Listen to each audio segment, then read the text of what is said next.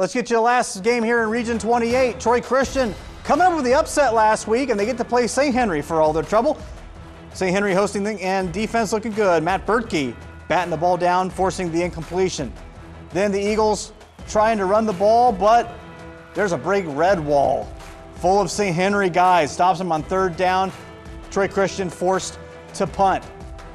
Then St. Henry with the football, first play of the drive, dropping back and looking for that Redskin touchdown, and they get that Redskin touchdown.